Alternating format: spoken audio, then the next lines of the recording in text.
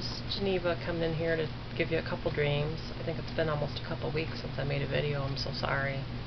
Life's been super busy lately. Alright, had a couple dreams about evil people. We all know they're coming.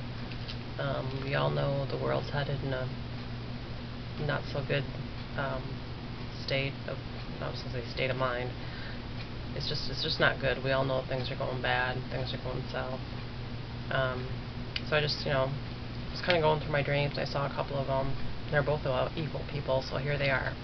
Alright, in the first dream, the evil people in charge, were doing several things like stealing outside firewood because it was a sign of self-preservation, breaking into people's homes, and they would take like one home out of a neighborhood and bring a bunch of people, other people from that area, to this one house. And they were making you fill out forms with your phone number and the best time to reach you. And they would go after households that had end time DVDs / knew the truth. If I mentioned Jesus, people would recoil and practically hiss.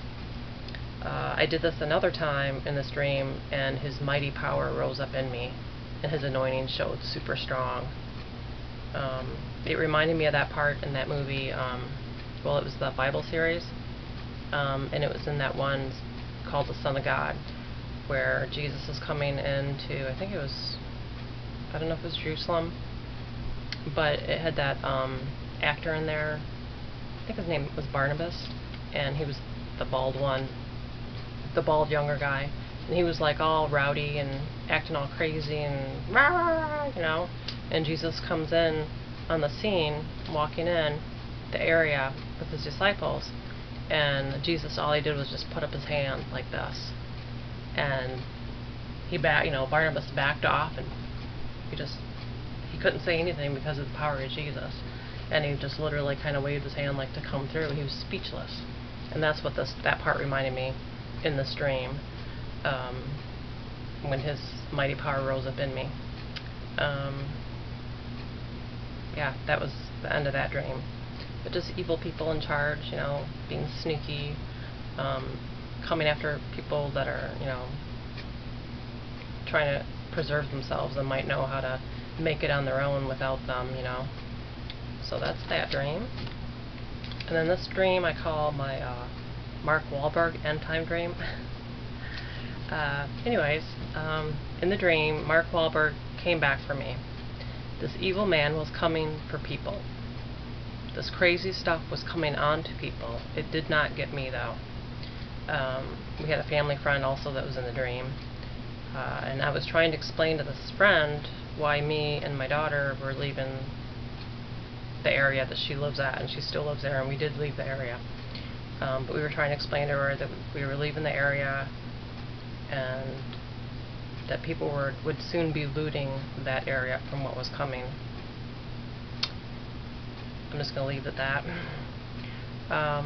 Anyways, I thought that it had gotten me because Mark and these other men had disappeared and left me. Plus my phone changed and Mark's phone number disappeared from my phone. But he came back for me. Yay! Yes, I'm a fan of Mark Wahlberg. Sorry. I don't know why I dreamt of him, but I thought it was kind of funny.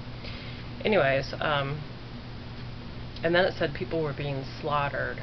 And for some reason I was getting out of there okay because I knew the bad man. Dreams can be kind of weird. Sometimes weird stuff happens, and that's not really the main point of the dream, but I'm just reading what it says. So the bad man was secretly already at this big type job place. People just didn't know it. He knew I knew he was there, but I promised him I wouldn't tell anyone, so he'd let me leave alive, and he did. And that might have been when Mark came back for me. But that's the end of that dream. But people were being slaughtered. It again, doesn't sound good, but it was just yet another dream that I had about the evil people coming. So there's those two, and then I just wanted to share one more very short dream. Those dreams where I wake up and just write one sentence. We were being hunted down in the U.S. there were a lot of booby traps, like in the Hunger Games. That's all I wrote on that one. But again, being hunted by evil people. So that's all I have for right now. I just wish I wasn't so busy lately. I really want to put a video together about tornadoes. By far, that's the biggest. That's the main thing I've always dreamt about since I can remember. But the Lord pointed out to me after I had that vision about the landscape of America about to change. I have another video called that.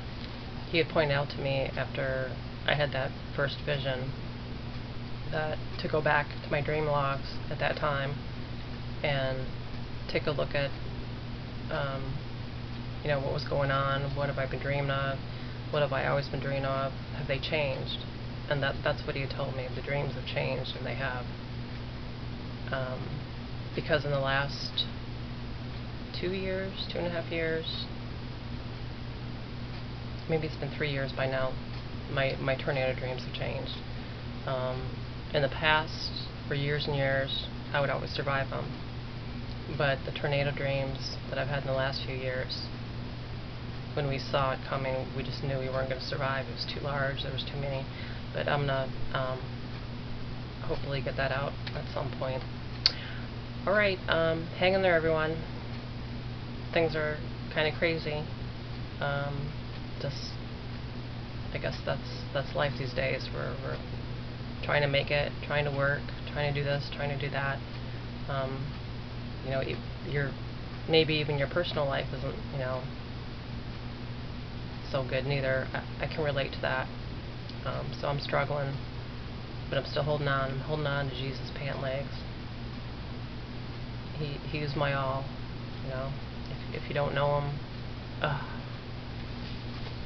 even though I'm so down and out right now, it makes me smile ear to ear. I just want to cry thinking about it. There's no one that can be there for you like he can. It doesn't matter what you're going through.